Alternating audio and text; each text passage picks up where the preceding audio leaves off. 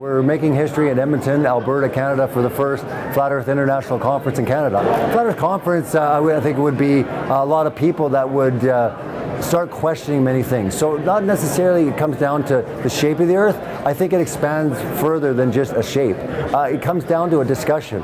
It says, what questions can we ask that, aren't allowed? Or when do we get frowned upon for going that far? Just basically being curious. I think it's a lot about curiosity. I thought it's a lot about different beliefs coming together, but all being highly critical of everything we've been taught from an early age. And because, people say it's scientifically proven, when we look into it, and truly it's not been done under the scientific method. So I would say a lot of us represent people that really love true science, but we're really not for scientism and theories, theoretical type sciences. There's 250 in attendance, and they represent all areas of Canada, some from the States, even Europe.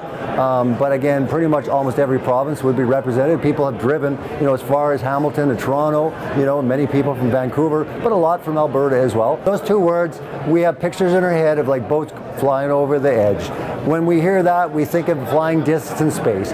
Again, those words trigger something in people as probably the most ridiculous thing. I laughed at this and thought it was the most ridiculous thing I've ever heard. So I understand why people would initially laugh at it. I did, and pretty much everyone here. Whether they laughed at it or they went out and said, I'm going to debunk this in like 2 seconds, when they sincerely started to look if they could truly debunk it using the scientific method, not pictures and videos are not scientific proof. You can believe in them all you want, that's fine.